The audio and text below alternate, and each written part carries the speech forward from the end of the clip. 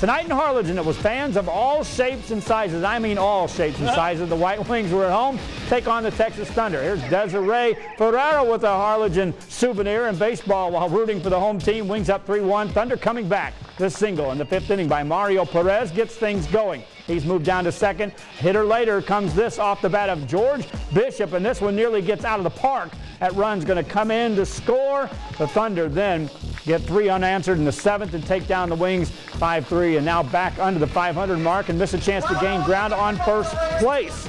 Reason there is that Edinburgh's Roadrunners for a second night take down the first place team. Fort Worth Cats 6-1 the final there. Same team, same place tomorrow night. The Cats' next stop is in Harlingen. That could set up a shot for the White Wings to make a run at first place in the league.